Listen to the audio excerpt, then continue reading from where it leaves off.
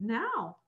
Welcome, everybody. It is so exciting to be coming together for this hands-on mosaic candle holder making project, what is part of the community's Yom HaAtzmaut events through the Jewish Alliance of Greater Rhode Island. And also what really kicks off the first ever virtual educational weekend through Temple Emanu-El.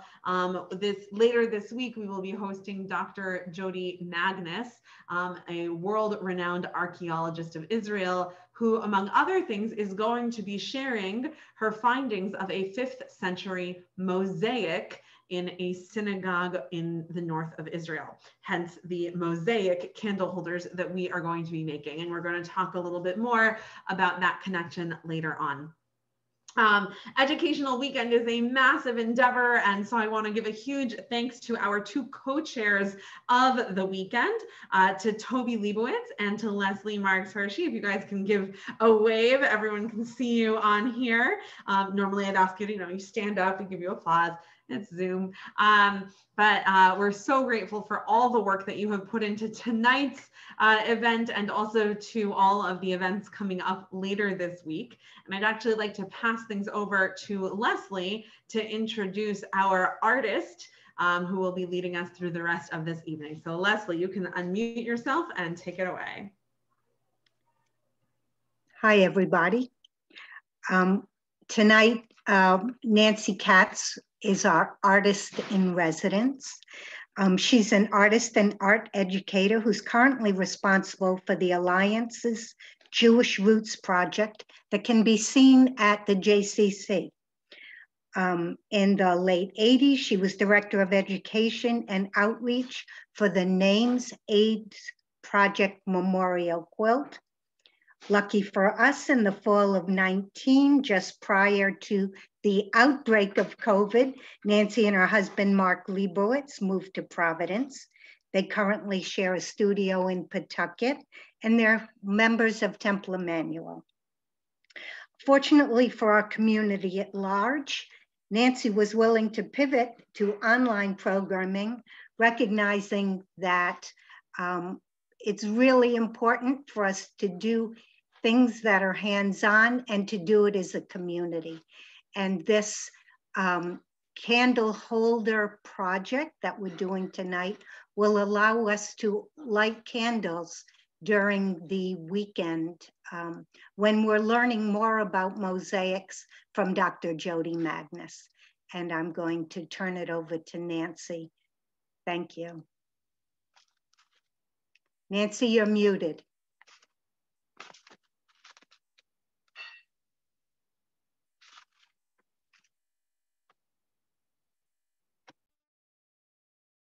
There we go. I'm sorry. Okay, so I'm screen sharing right now, and I'm going to start with this. Now you can hear me? Yes? Okay, great. Okay, so as was pointed out, this was a collaborative venture between the Jewish Alliance of Greater Rhode Island and Temple Emanu-El, and hopefully everyone has received, well, in this crowd has received their boxes. And for those of you who are watching this later, you'll have your boxes. And here we go. One of the things that's really important to me is the concept of Hidur Mitzvah, which comes, it's the idea of beautifying a mitzvah. And it comes from the text from the Song of the Sea, which we just focused on during Pesach, and the line, Ze Eli va'anvehu. Learning this teaching decades ago was really significant to me when my dear friend and teacher, Rabbi Hanan Feld, pointed out that this text, Ze Eli va'anvehu, which gets translated, this is my God, I will glorify, and I will glorify God. You take out the anvehu, and it can be read as ani vahu, me and him, me and God. And that was very, very powerful and profound to me. And this idea that we work together with God to create beauty. So here we are. So the mitzvah of lighting candles is a familiar one that we experience weekly and for holidays. And the mitzvah itself is lighting the candles. And some of us have inherited and used for decades candlesticks that belonged to someone else and got passed to us at somewhere along the way.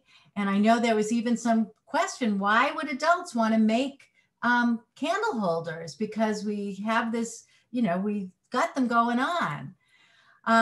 There are a couple of things. One is just is having something more contemporary. These are ones I found online. I have no attachment to these at all, but it's one thing to use beautiful ones that are personal.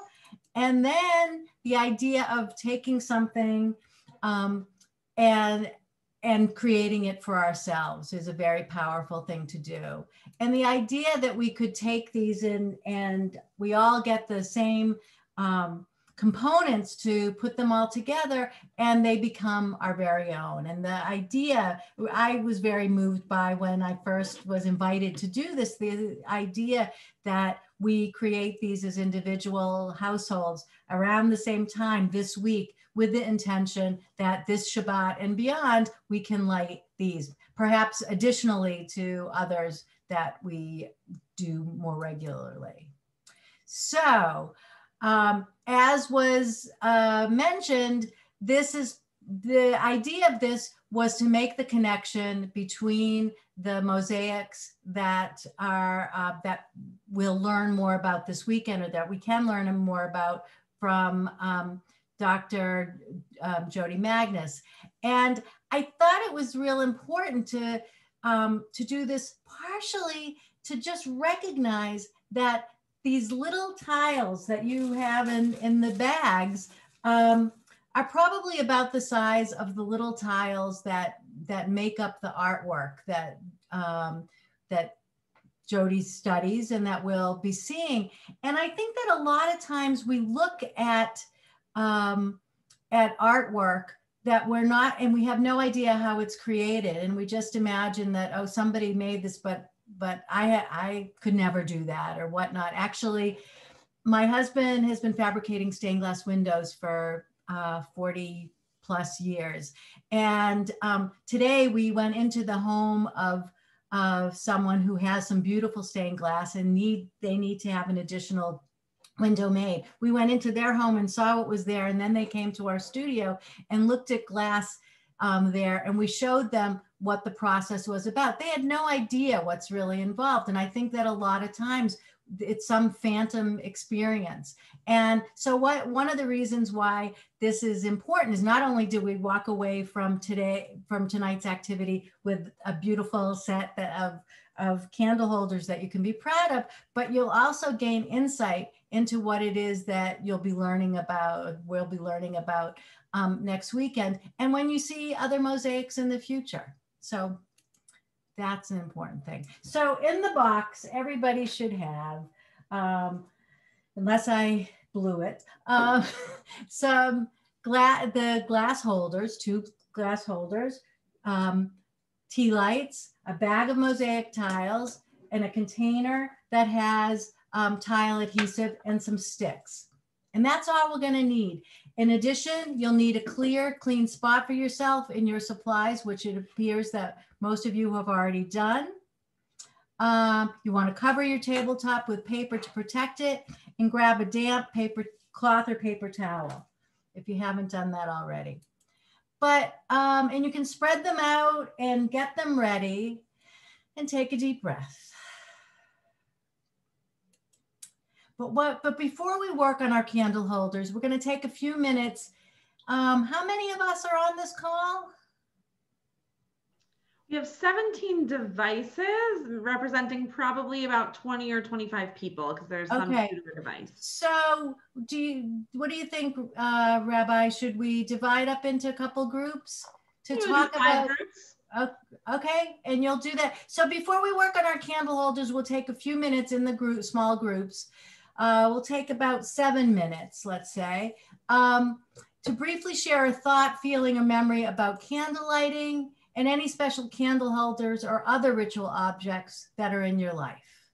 Okay, so our technical director is going to break up the groups, and we can do that. And we'll call you back in about 7 minutes. Do you want to repeat the prompt one more time? Okay, the prompt is to share any experiences or special feelings or about candle lighting and or objects, candle holders, or other ritual objects that are meaningful. And just the idea of having special ritual objects. I'm gonna stop the share right now. All right, and we have, how many minutes did you want?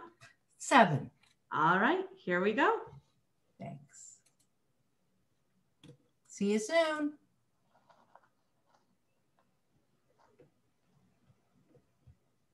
Oh, there we go.